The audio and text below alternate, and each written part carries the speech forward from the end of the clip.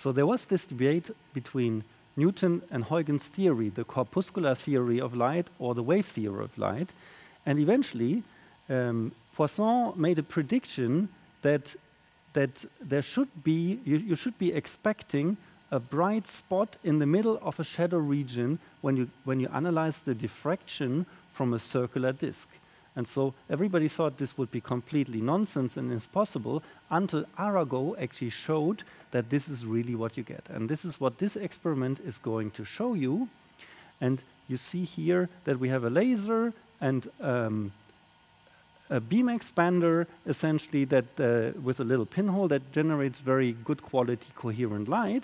And then here we have the most important bit, which is a little round object. It is actually just a pin with a nice circular head. And now we're looking at the diffraction pattern of this pin. Well, you see here it projects to here, and you see a nice round shadow.